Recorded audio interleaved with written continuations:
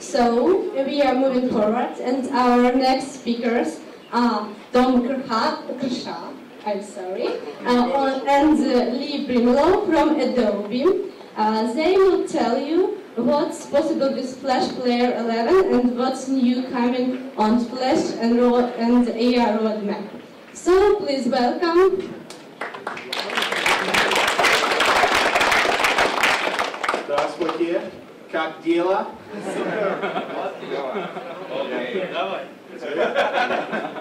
Давай, поехали. Да. Say done. So it's really good to be presenting here today, and what we're going to be talking about primarily is Stage 3D. This is our new rendering engine inside of Flash that basically takes what you can do in Flash and Air to the next level. We're going to break it up into a couple of different parts. I'm going to focus primarily on 2D, the 2D game side of Flash, and then Tom is actually going to talk about 3D stuff.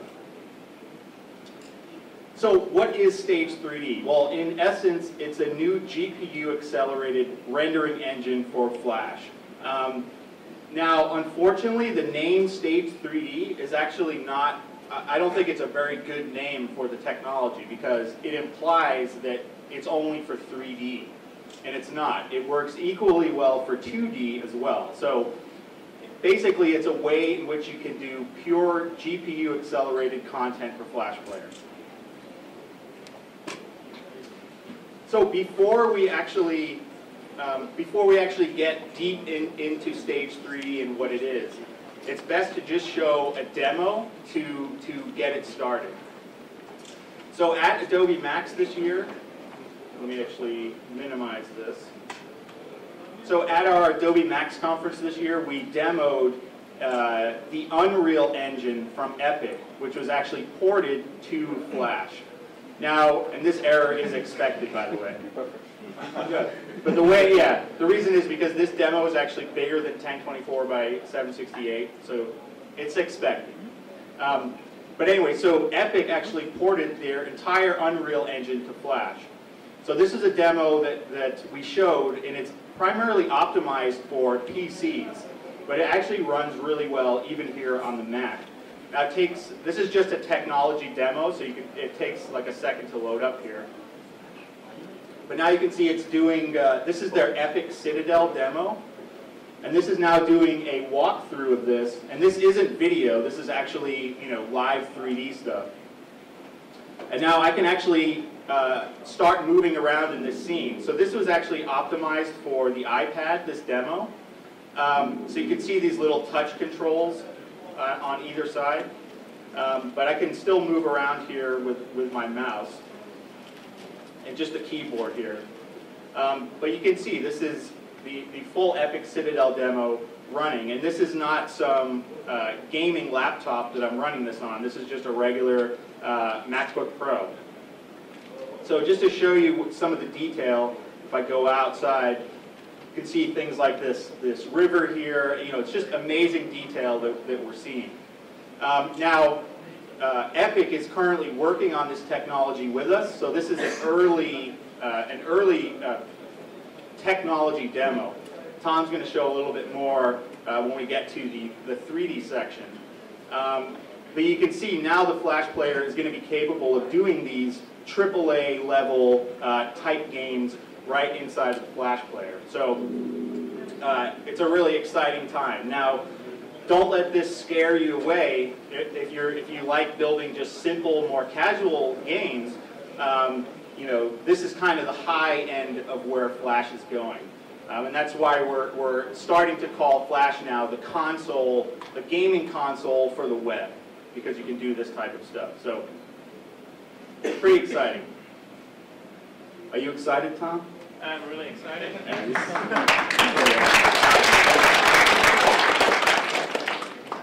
I'm so excited and I'm sweating. Yeah, he's sweating. It's because Flash just brings so much excitement, you don't know what to do with it, and it just. I'm gonna explode, in a minute. Try to wait till after the session to explode. Yeah. Yeah, that'd be good. So, I showed you that demo, right, which is a, basically what a first-person shooter type game would be. But the Flash player has some really serious limitations when it comes to building games like that. Now, one of the big limitations is mouse lock or mouse control. Because if I'm playing a first-person shooter and I'm using my mouse, if I go to the edge of the Flash movie, it's just going to stop, right? So some guy's over here trying to kill me, and I try to go over here, I can't go. He blows my brains out. It's not going to work. So we have some new features in the Flash player coming that's specifically for this. And we're now implementing mouse lock for first-person shooter games, which will essentially lock the mouse so that you can move freely in any direction. Another exciting thing for Flash games is that you're going to be able to now respond to right-click and middle-click events. So we're first going to do it in full-screen games. So when you're in full screen, if you right-click, you won't see that the little stupid Flash right-click menu. You can actually make right-click, make some like a game menu for your game. So it's really important. I want to show you really quick what that mouse lock looks like. Let's see here. So here's a demo. It's just like basically a skybox that I can look around. And here's the way it is in Flash today. So you can see it when I'm moving my mouse to the right.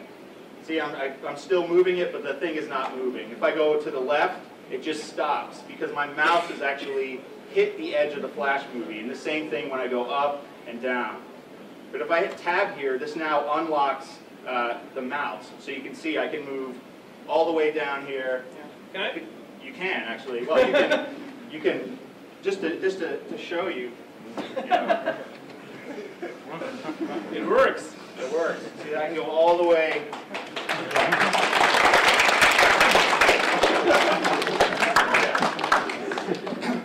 Now it's unlikely you need a game that goes that far, but so you can see that you'll now be able to do these first-person shooter type games.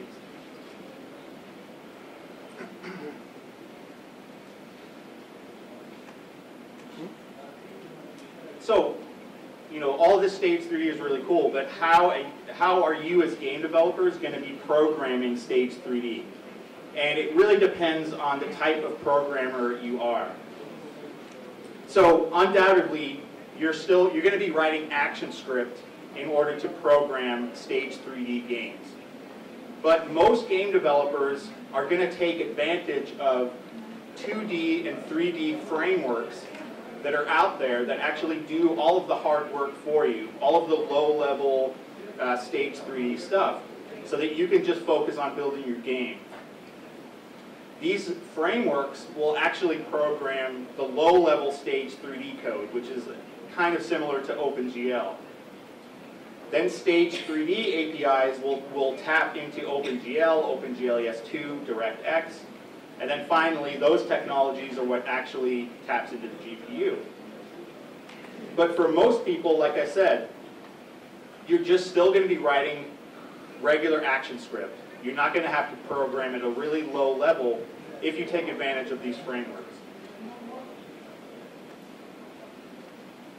So there's a whole bunch of high-level frameworks that are being developed out there in the community. And this is just a small sampling of some of them. Alternativa, which is one of the best out there, which is actually where's Anton? Is he in here? Yeah. Oh, there he is right there. See that handsome guy over there?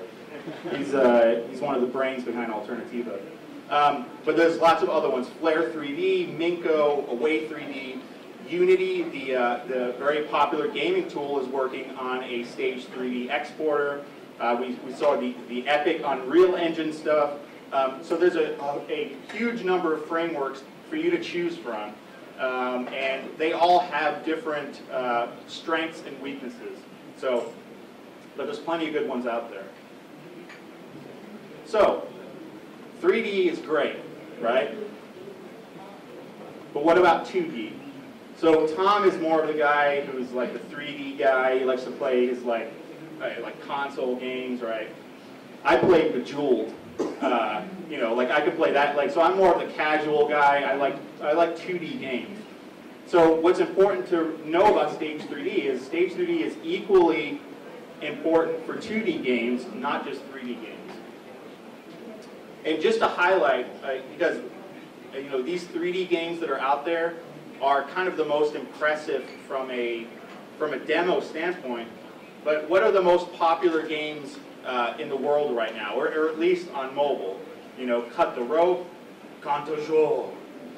Yeah, who the developer is here. He's probably not in this session, but we have Bejeweled, which is one of my favorite, Angry Birds, Tiny Wings, Words with Friends, things like that. These really, really popular games that are doing tremendous business are not crazy 3D experiences. So one of the things that we did at Adobe was we funded an open source project called Starling. And Starling basically makes it very easy to build 2D games using Stage 3D. And the API for Starling is based directly on the Flash Display List API.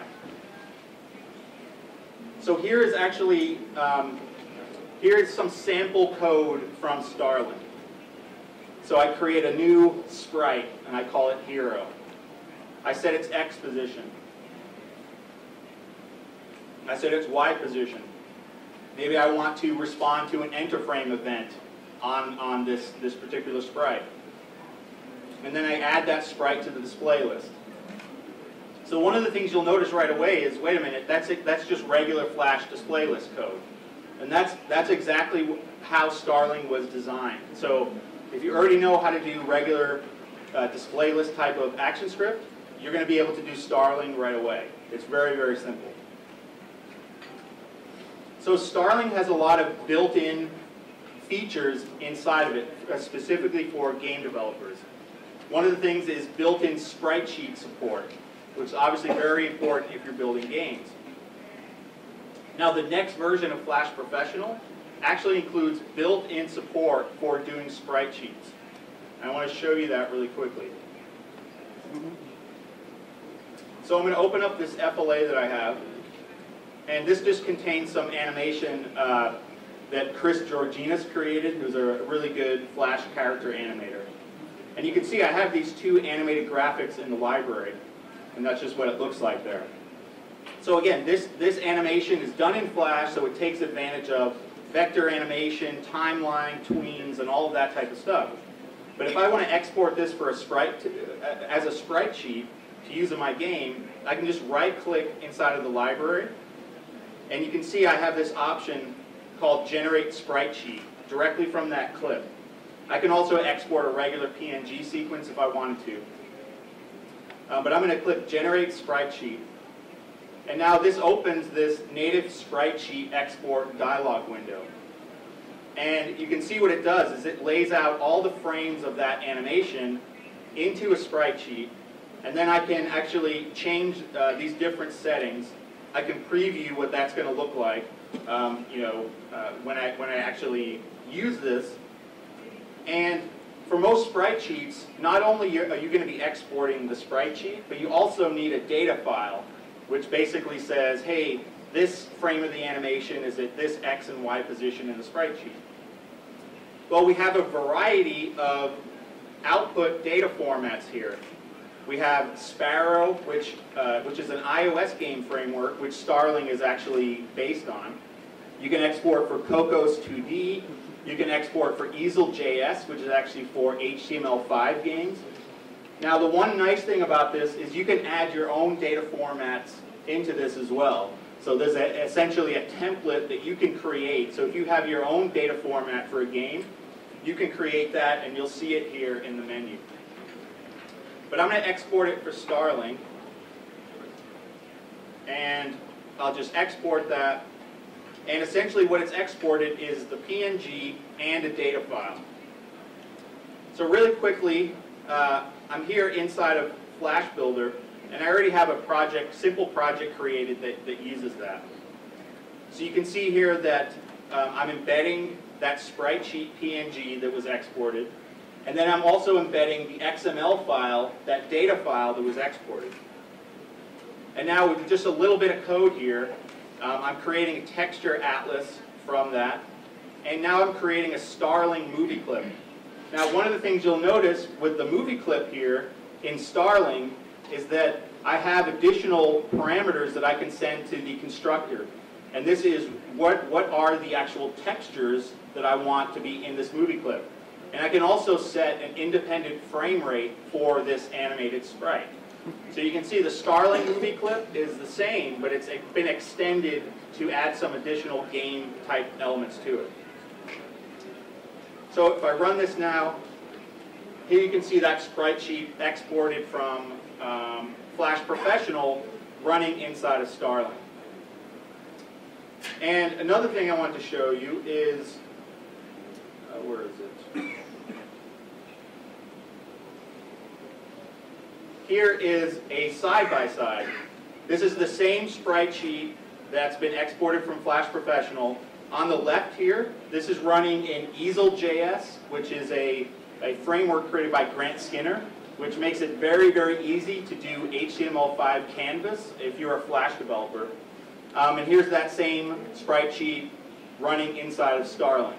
So you can see Flash Professional now is going to be focused less on the, where it's going to run in the end, and more on being able to export to multiple, multiple end formats.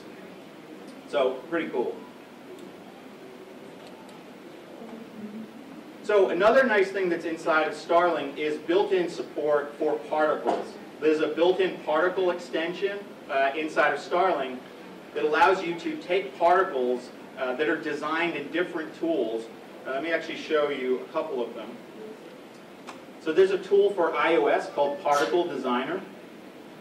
And this was originally built specifically for iOS development. So I can come in and choose one of these presets, and I can see what it's going to look like when it's in iOS.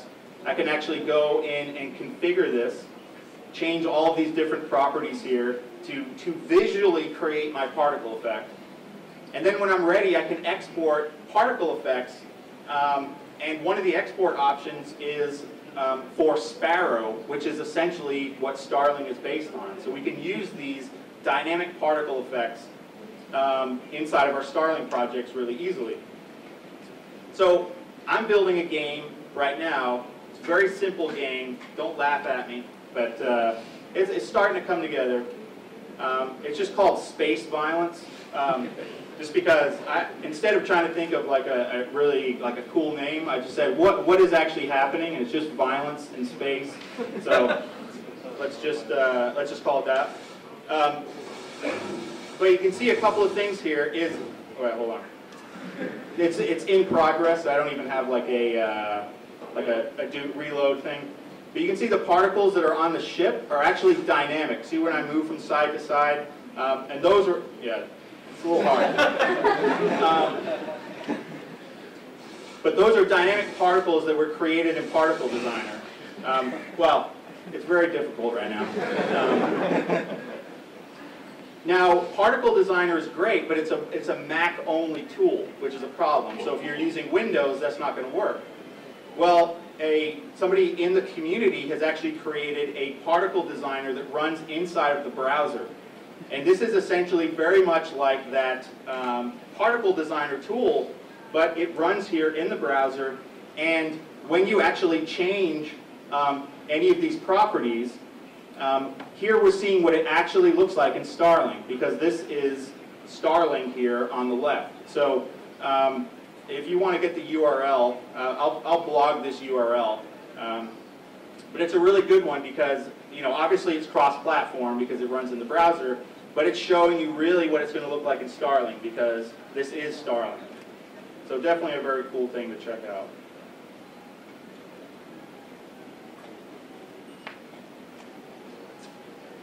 So, like I mentioned, we funded this open source project called Starling. Definitely check it out. But there's other frameworks being developed for 2D in the community as well. And one of the best is called ND2D. And let me actually show you some demos of that one.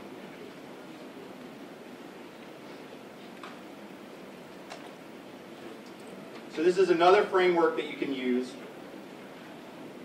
And here's just some random demos, but this is kind of like a parallax scrolling effect. And let me just cycle through a couple of these. Here's some particle stuff happening, showing just animated sprites, all these different features, mouse testing. Let me get to some of these other ones. They have text support. I don't know, this is like a, water? I don't know what's going on, but it looks nice. Underwater? Underwater, yeah. And yeah, here's one again, just showing, you know, speed and parallax scrolling, particles. So that, anyway, this is also a really good 2D framework that you can use. Here's, you know, some really nice particle effects that are here. So all of these people in the community are creating these really nice frameworks, because I would have no idea how to program Stage 3D at a low level, because I'm not an OpenGL programmer. That stuff is not what I'm used to. So it's nice that I can come and play with these myself and use them and let other people do the kind of the hard work for these things. Yeah, so here's another interesting one. It's called Genome 2D, just to show you an example. That's interesting. Forbidden. Why? Well, this worked about a half an hour ago, so I don't know. Let me see. Forbidden. Well,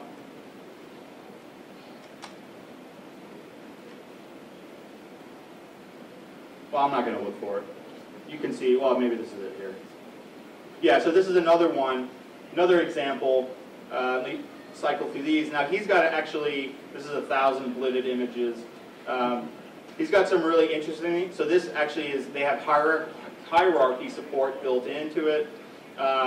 Here's a collision detection one, having different viewports of the same scene, which is a really nice feature.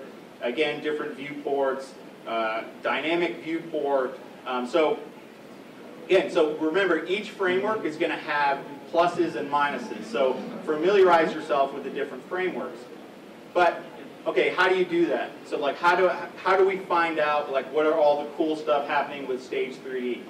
Well, somebody has actually created a really great website called flashdaily.net, and I definitely recommend you put this at the top of your bookmarks, because you know he's updating regularly new Stage 3D demos and games, new Stage 3D frameworks, and it's a really great website. In fact, yesterday I was looking at it, and I hadn't even seen half of these things before. So definitely check out this site, you know, because again, it stays updated with a lot of the best stuff that's happening out there.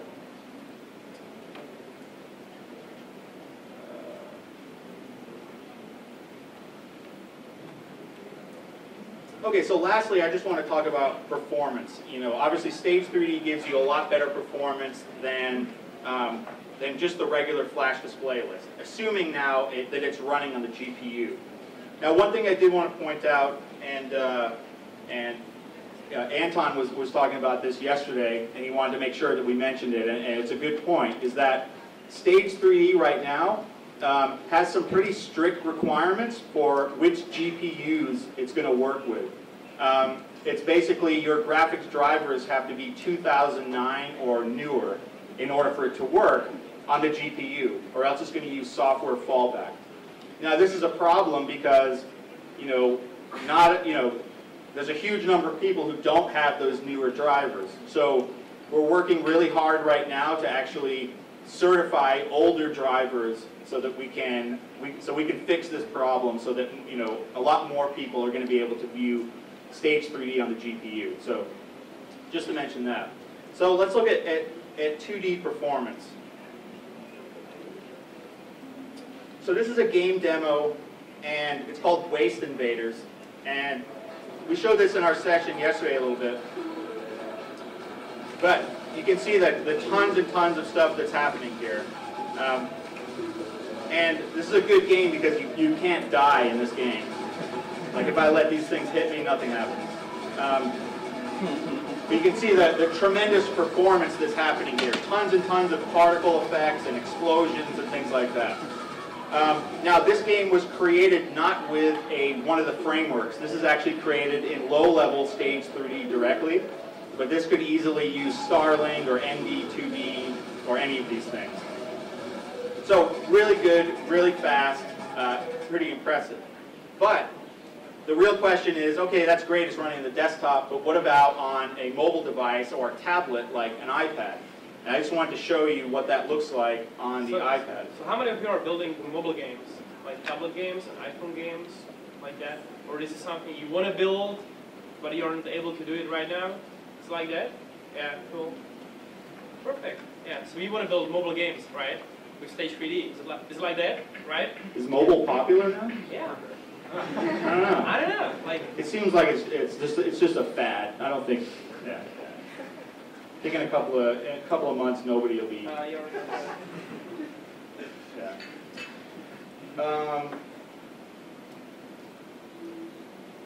There we go. So let me show you what that looks like running on the iPad.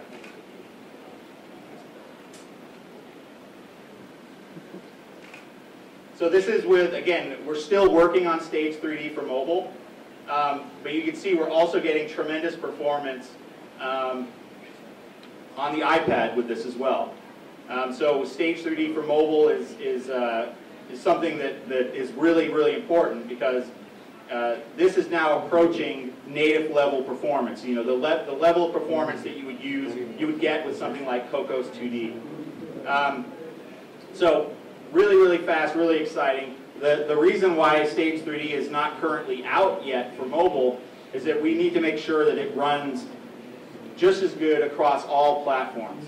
I'm happy to say that we're running the fastest right now on iOS, which is good. So if you have to pick one platform to be the fastest on, I guess I would choose iOS. But one thing I want to say here, you can see it's a little bit jittery. That's not because of the game, that's because of the cable and TV and the VGA, right? Because the game is really smooth. You can see it's like 60 frames per second, which is like it's the world we live in. You know, like everybody wants to target. It's a 60 FPS world, folks. Yeah. If you're running at 59 frames per second, you failed. Yeah. No, okay. But really, really cool stuff. So let's see what else Tom has on his iPad. You don't want to see my gallery? You don't want to... No. Anyway, let's run the Age of Defenders. You know, like. Oh yeah, you can talk about that. Yeah. So you actually helped out with this game, right? A little bit, yeah. So okay, so this is our game. It's a tower defense game. All right, so start like that. All right.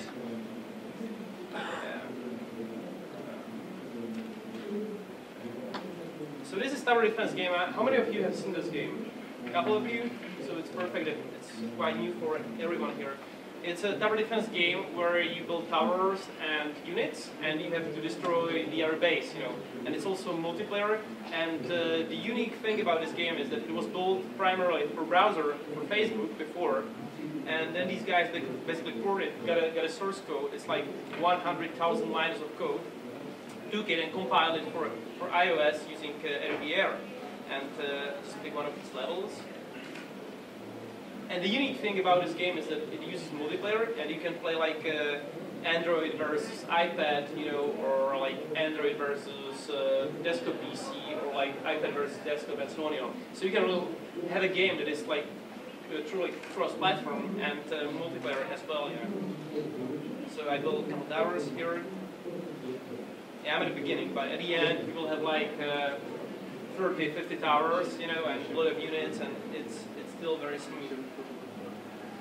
So and the other side will now send some units against me, and I have to destroy them. It's like 3 of them right now, but at the end it's going to be like 30 units coming to you, like tanks and raptors, like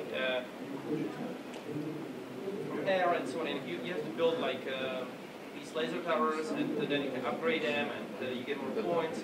You have to build mines on these things here, like that, and so on. Is it good?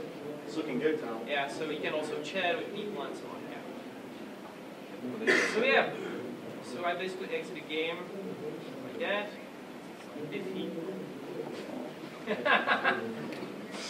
Yeah, that's good. So I was defeated, you know. So now Tom's going to take over and show you the 3D stuff. So I just focused on 2D. Yeah. You're adding a D, right? Yeah. So one more thing I want to show you quickly on iPad is this game, right? Which one is this? Yeah, it's the Classic racer? Yeah, slot racing. Slot car racing, all right. Yeah. It's also a nice game. It's a nice splash screen. Yeah. I'm talking about. So you can play like single player, you know. Yeah. Hang on a second, I'll just show it works. And then we're going to compete, okay? That sounds good. So this is...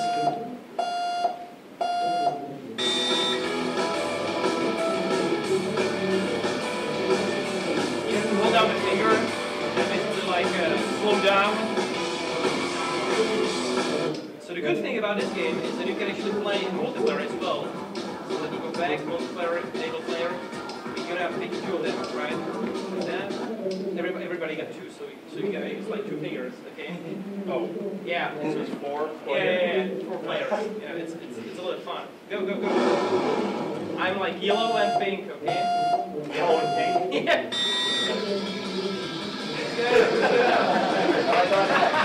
Yeah, I think it's yeah. I know where is the problem. It's on iOS. Yeah, I have to disable the accessibility feature. It's fine. You got it. Yeah, you have to disable all these accessibility features like. How do you zoom in like that? It's accessibility. Oh, it is? Yeah. Whatever. It's sometimes I let it to my grandma, you know, and she uses accessibility features, you know. So She needs the icons that big? yeah, sometimes. You know, Wow. I don't know. All right. I never got it. But So you're going to show 3D now, right? yeah, exactly. Yeah, I mean, I'm perfectly happy with 2D, but some people are really greedy. They want another D.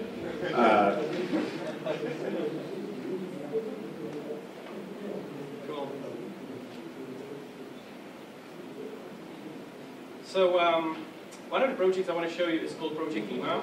It's like RPG game sort of concept for social networks where you have like your own character and you pick the weapons and so on. So I'm going to be girl. I love to be girl in games. You know. Just in games or in real life? Just in games, yeah. So, Sure. Yeah.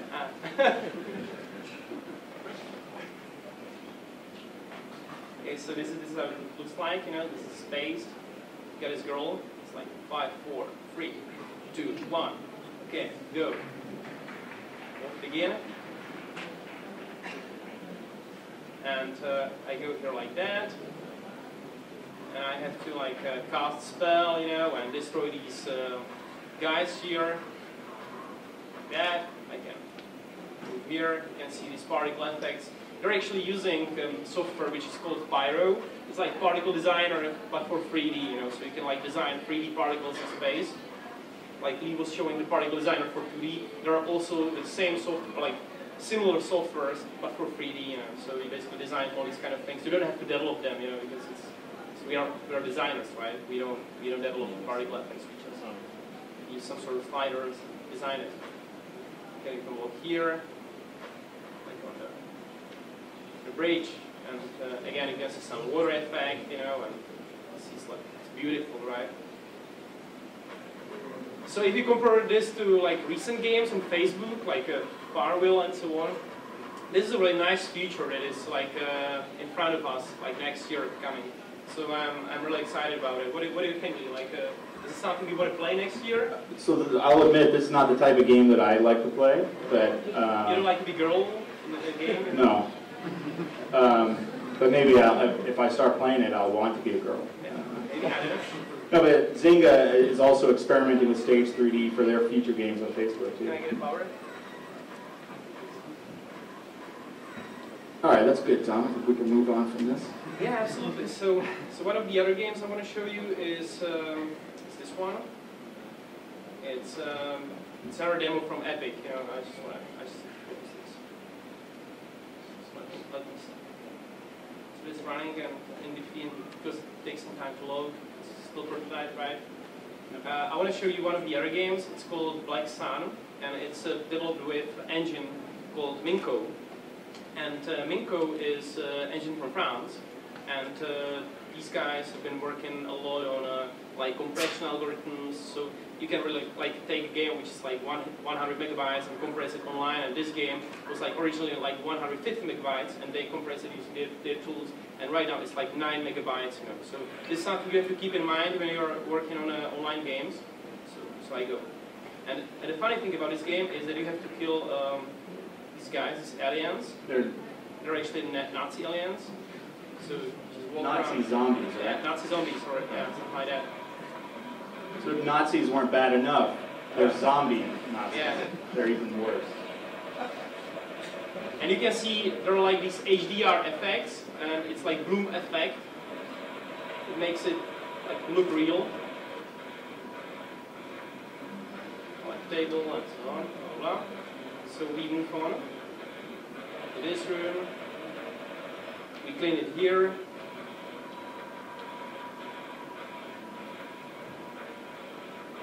I would say like this is like a remake of Wolfenstein, but for web, for future, you know. Yeah. Never played that. Like that. Yeah.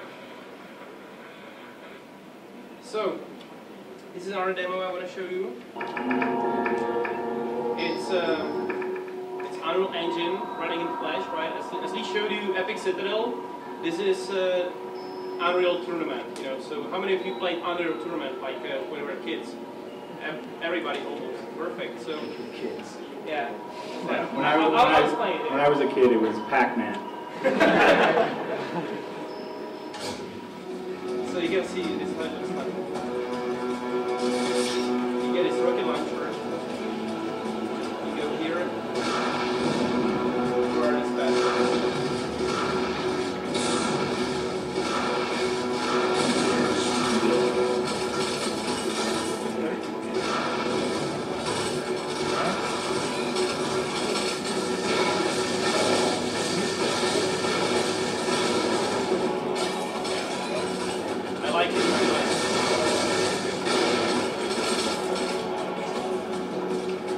This is the game where I... Where are you? Where is this guy? Going to be a last one. So it really annoys me because I was building a game that actually looks just like that, and then now I realized that, you know. So you can walk around to see how this looks like here. One of the good things about this, as far as working with Epic, is that, you know, they created these demos for Stage 3D, but then they came back to us and said, wait a minute, Stage 3D sucks. This is what we need in order to make these, to make AAA games, essentially. So, being able to have Epic actually tell us what we need to do to put into the Flash player is really going to allow us to take it to the next level. So, you know, so we're taking all this feedback back from them. So again, if we can make games, if they can make games like this run well in the Flash player, then most of the games that any of us are going to create are going to be, you know, no performance problems at all.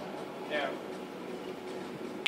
So it's really a stress test for us. So like a lot of new features, like you can see the mouse look is missing here. Like that's of course one of the feedbacks we got from them. You know, so the mouse look is going to be in this next Flash. Now, Tom, you are working here, so you don't just sit up there and play the game. Yeah. All right. So so of course, you know, like 3D is perfect for gaming, you know, but still it's something that brings new features to things like corporate websites, you know, and like microsites and experience websites, like where you have to like combine stuff together, like let's say like a kitchen builder and so on. Or you want to like look around the car and see how the car looks like, you know. So before, these websites were using like sequence of images when you were walking around, or like rotating the car. It's been like I don't know, maybe 100 images, you know, and before you have to load it. Here it's just a couple textures and just pretty mobile, you know, and you can change the color like that, you know. It's really nice. Change the wheels. Yeah, you can change the wheels, you know, like that. guys really walking around. You know. Can you go in the car? Yeah, you can like stand aside, you know. Yeah, you just ride the car.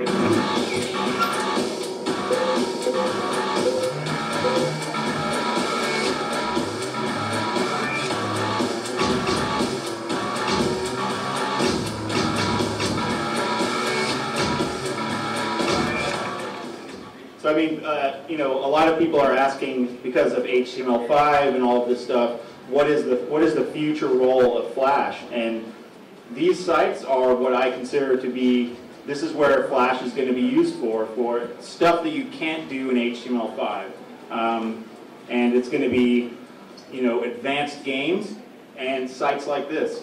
So again, as browsers are able to do more things, Flash is then going to move to more advanced use cases, and so this site is a great example of something that Flash is just perfect for, and that you wouldn't even try to start doing this in HTML5. It's just not going to work. So one of the other games that is definitely worth mentioning here is Tank Online. I'm pretty sure that most of you here are aware of what this game looks like. So this is the next generation of the game built by Alternativa, and why doesn't it work? This one. And yeah, Anton, when is it going to be online? Everybody's waiting for it. I'm like, I can't wait. You know, like. It's really beautiful, you know. Like you can switch different tanks, you know. You can buy new like editions of tank and so on. You can shoot and so on. It's a really beautiful game, you know. And be proud of having such people here in Russia and Ukraine, you know, because it's really good what you're doing. But again, a lot of people like wonder, okay, so this is like in a browser, you know, and we want 3D on mobile and so on, you know. So I want to show you how this game actually looks like. When we talk about mobile devices.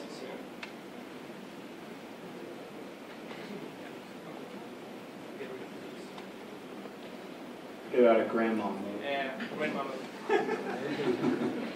It's been here, accessibility, zoom.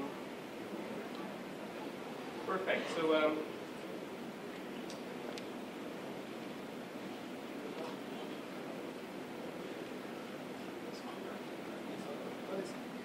Yeah. It's coming. Takes some time.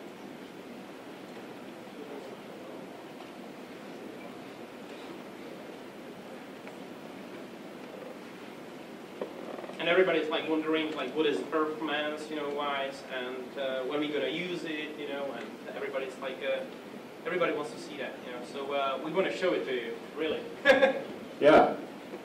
We do want to. Yeah, perfect. Oh, so as you can see, I have here this Tank 1 application. Just run it. It loads, you know, and it's like this is what it looks like. So this is running on my iPad, you know. What do you think? Yeah, that's pretty cool. Yeah. Come on. So again, you know, like not only 2D games with stage 3D, but also 3D games, of course, you know, and especially mobile, like in the future. You know. So what? It's exciting stuff. I don't know how to control myself. Yeah. You know, I think we both want to explode. Yeah. The audience wants to explode. Maybe because they have to go to the bathroom.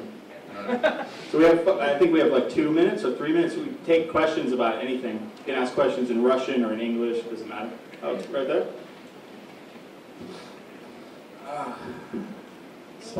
So in the meantime, let me show you one of the things, one of the last things. Like this is the shader lab from Ming. Oh yeah. It's actually very cool.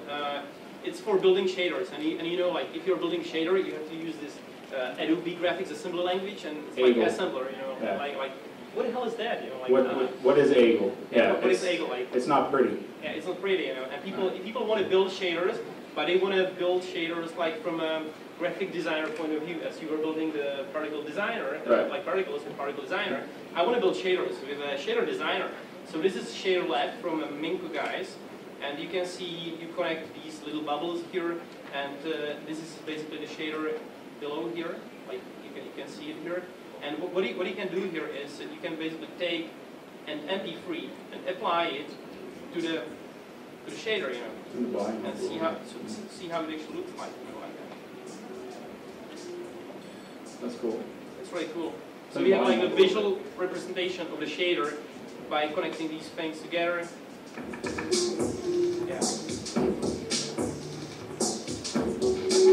And you can change things. I don't know what to change, but we can try. Yeah. I don't know. You still have to know what you're doing. Yeah, that's the problem. You still have to know what it's about in this shader building. Right. Who takes that question? Hello. Well, mouse look feature is really cool, but what about full screen keyboard restrictions? Currently, user can only use arrows, tab button, space. Yep. So this is a big problem, I Yep. think. So that's also coming.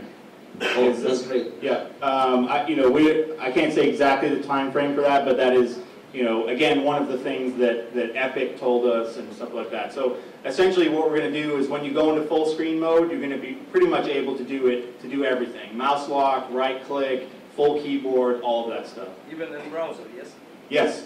The only limitation in the beginning is you have to be in full screen mode. Okay. Mouse lock and right click and things like that are only going to work initially in full screen. But we're looking at then bringing that into regular browser. Yeah. Hello. We'd like to make some really complex models for games. So what's about software rendering in its future now? So you mean like the software fallback for Stage 3D? The rendering can be on GPU hardware and the software if the GPU is not present or disabled.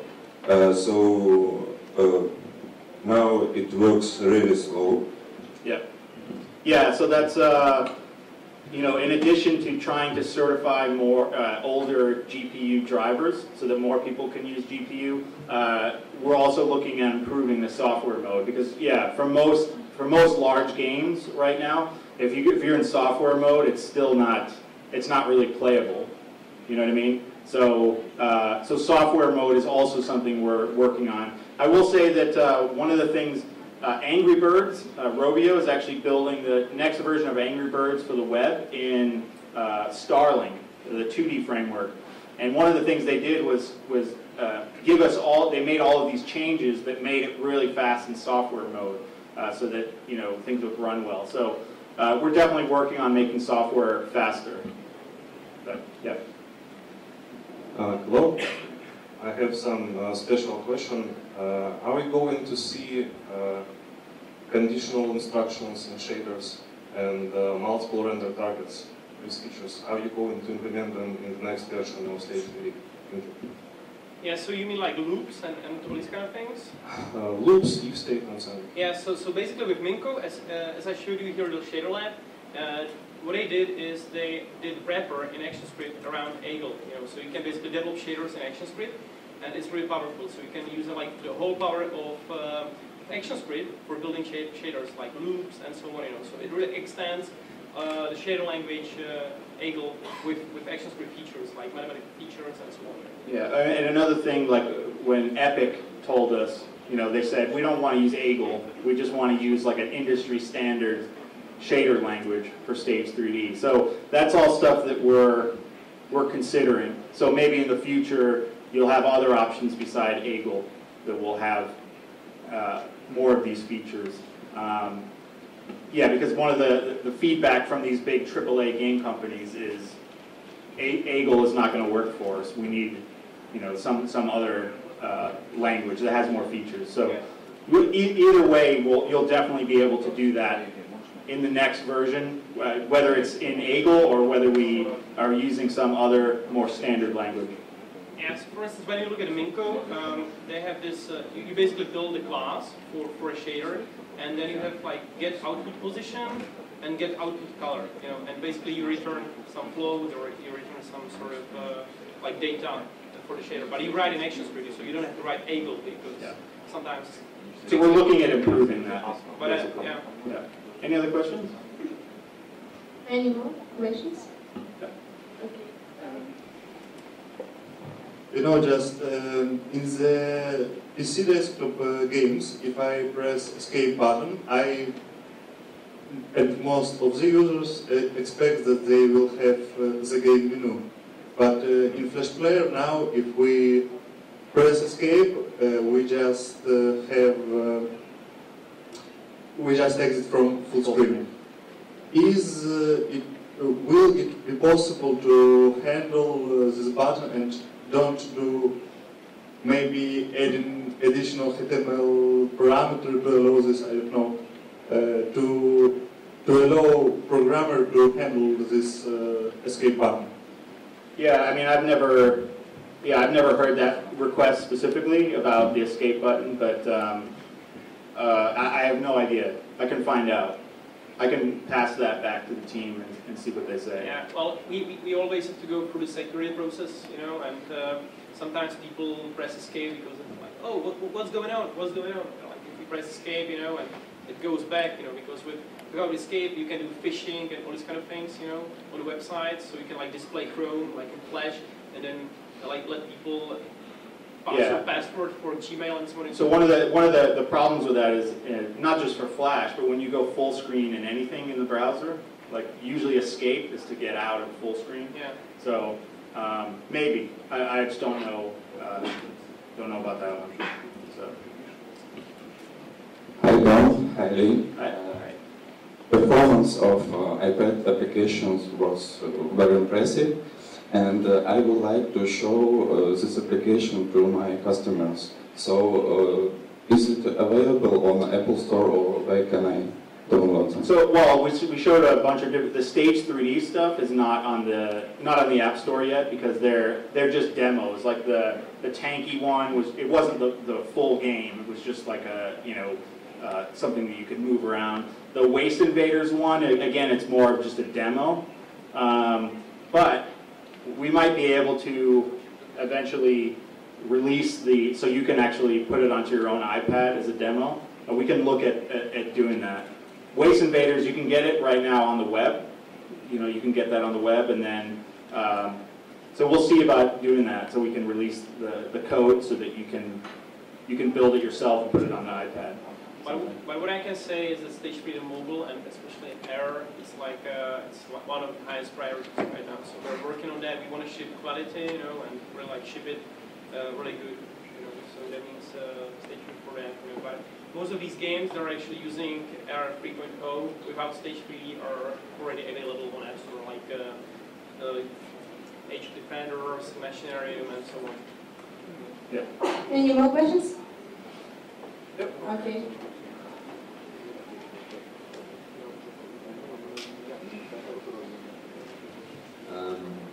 Hi.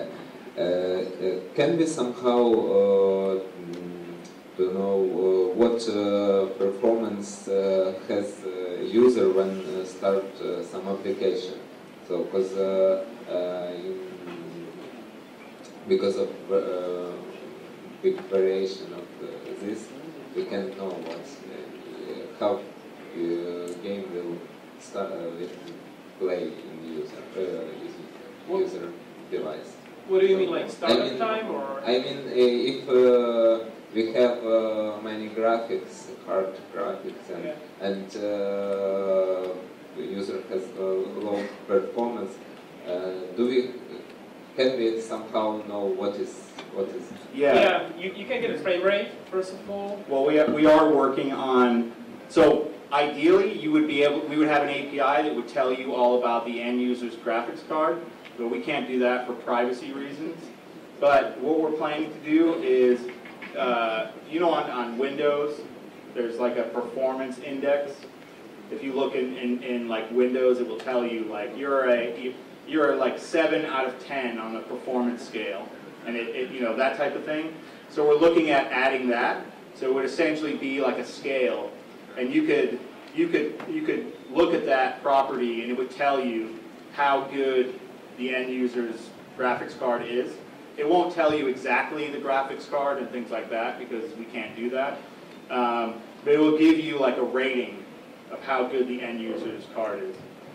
Like when you see the benchmarks of hard drives and graphic cards, when you read about benchmarks online, there's some index like 900 out of like 2,000 or something like that. So Yeah. this is what we want to provide. You know. But before that, you can still check FPS, you know, and do some upload into the GPU and see how it works. And you can always test whether it's running in GPU or software mode. Yeah, this is what you get. You get like information. Is it on GPU? Is it on software? Maybe a bit off top of the main theme, but okay, we now get cool performance of rendering, but how about the future of ActionScript 3 performance? Will it grow in the next? So there, if I can comment on that? No. Of course you can. You can do whatever you want. Yeah. So there are two things, or there are a lot of things we're working on, of course, but I want to mention two things. We're working on adding new types, float and float 4, which will have high impact on performance, especially for 3D and stage 3D and so on, you know. So it will be way faster than number because there is no like so much overhead, you know. So that's one thing, and the other thing is we are working on concurrency. So you will have like sort of workers or threads, like in HTML or Java. You know, you can use threads, and you can basically upload some parts like pathfinding and artificial intelligence to a separate thread on multi-core PC, you know, or even on a single-core PC. You know. So you will be basically able to use like multiple cores and get out of the glitches, get rid of the glitches which you have in the game right now. So there are like two main parts. We are researching also GPU parallelism, which is like sort of offloading some tasks to GPU if it's possible. And we have shown a sneak peek of that at Adobe Max. So like bitmap processing on GPU and so on. So hopefully it will make it as eventually much better in the future. But concurrency and floats for sure. Yeah, we're definitely working on improvements to ActionScript 3, adding features that people have been wanting, and also improving the compiler, you know, which has some serious problems with it. So compiler, the Falcon we are working on it. It should be like 10 times faster and incremental compilation, you know, so that's good. Okay, the last question. Will it be possible in the future for user to change stage 3D resolution in full screen mode? For example, I have a large display and I would like to render only some full screen rectangle bit. So I don't want to use my large display resolution because performance will be lower. Yeah, well. So I haven't. Yeah. That's a great. It's a great idea and a great point. I don't know that I've heard that before. But yeah, we're working on it. I know there is some sort of like bug right now that it doesn't allow you to change the resolution of stage 3D, but in full screen or like a full screen rectangle mode, that one. Yeah, we are aware of that and working on that to fix that in the next release. Okay, cool. Okay, thank you a lot. I think our speakers deserve a big round.